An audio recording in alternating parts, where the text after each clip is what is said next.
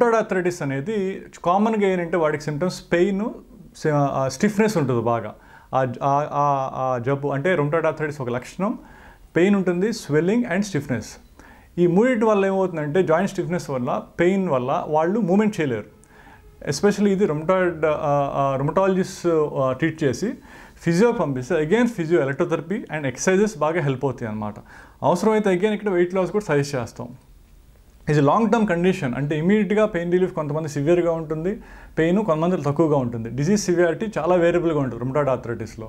So వీళ్ళకి కూడా physiotherapy చాలా హెల్ప్ అవుతుంది. మెయిన్గా exercises, joint range of motion అనమాట. అండ్ ఇంకో మెయిన్ ముఖ్యమైనది ఏంటంటే మనకి రుమటాయిడ్ ఆర్థరైటిస్ ఒక మోకాళ్ళకే రాదు, మన శరీరంలో ఎవ్రీ జాయింట్, ప్రతి జాయింట్కి వచ్చే అవకాశం ఉంటుంది అనమాట. సో స్పెసిఫిక్గా మన రుమటాయిడ్ ఆర్థరైటిస్ పేషెంట్స్ వస్తే ఒక మోకాలికే ట్రీట్మెంట్ ఉండదు.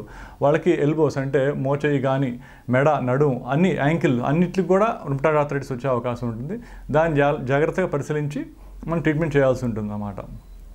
సో ఇది main types of ఆర్థరైటిస్కి treatment and physio management.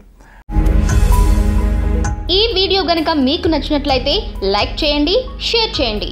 మరిన్ని వీడియోస్ కోసం మా ఛానల్ను సబ్స్క్రైబ్ చేయండి.